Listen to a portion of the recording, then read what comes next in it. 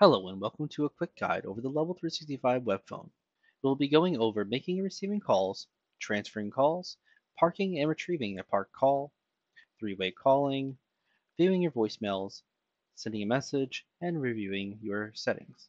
The web phone is a virtual phone that runs through the Google Chrome web browser.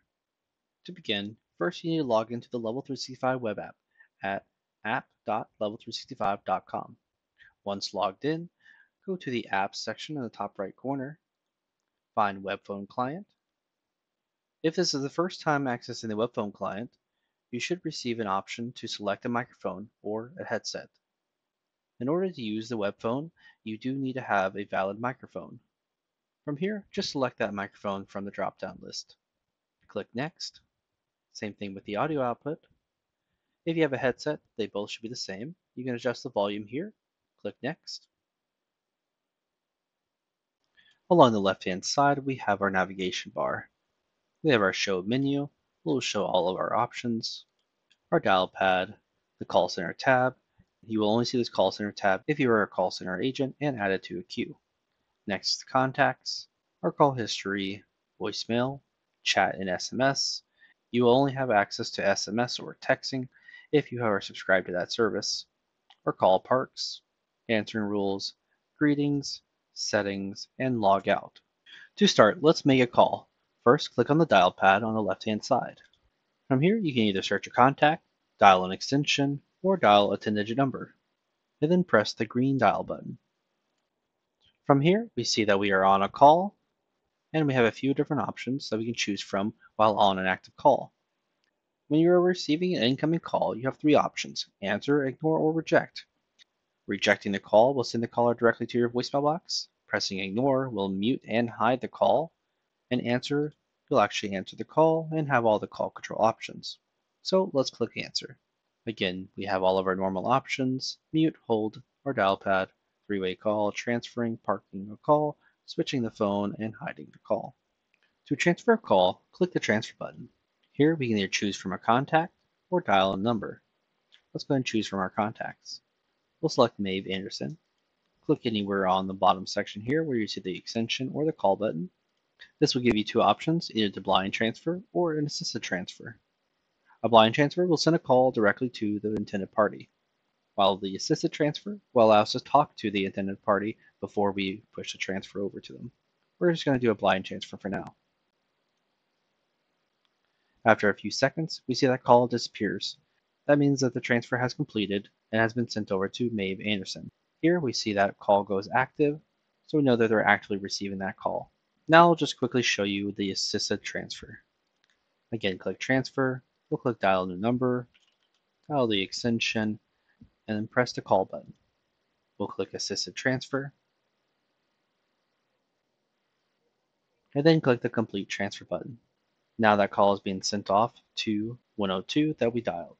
That allows you to talk to Jane Doe or the person at the extension that you dialed first before completing the transfer. Once you have an active call, you can click the park call button. Let's click Add Now.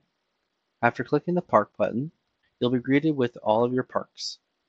You may have more than two, but two is our default. We see that both 700 and 701 are empty right now. We can either choose to park our active call by clicking the P on either one of these slots manually, or if you just want the system to choose the first available park button, you can click Dynamic Park. We'll go ahead and show you the Dynamic Park now. After the call has been parked, you can actually see that the little P icon for the park on the left-hand side now shows 1. That shows that there is a call parked, so let's click on our call parks. We'll see that our most recent call has been parked here. It shows parked by, which is my account. Now to retrieve this call, we can easily just click the call button. We'll see the call ring to us, and then we click answer. Now we have retrieved that parked call. Next up is three-way calling, or a conference call. To do this, you can add one additional party to an active conversation. Click the Add Call. Again, choose from your contacts or dial a new number. Here, we will dial a new number and click the call button. We are now actively talking to the new person that we added to the call.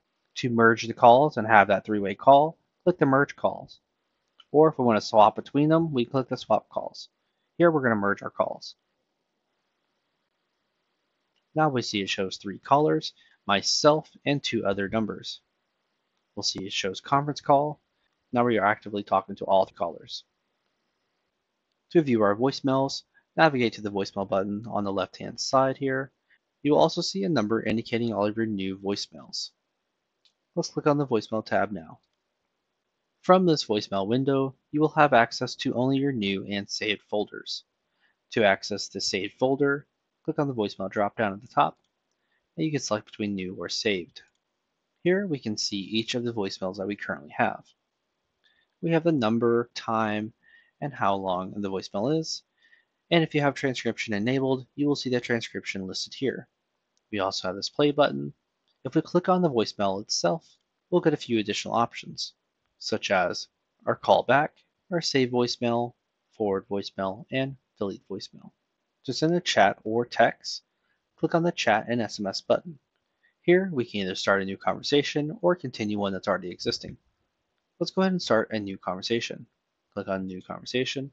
Here, we can either select a contact to message, dial a number, and we can also see which number we are texting from if you are assigned to multiple numbers. Simply clicking on the number will show the whole number, or expanding the window here. Let's test sending a text message. Here, we'll dial our number, click Add Number to Group, then we can type in our message. To make any changes to your audio settings or your ringtones for your web phone, simply click on the wrench icon in the bottom left corner. Here we can access our microphone, our audio output, our ringtone, and call waiting tone. Have questions using these services? Contact us via phone or visit our website at support.level365.com.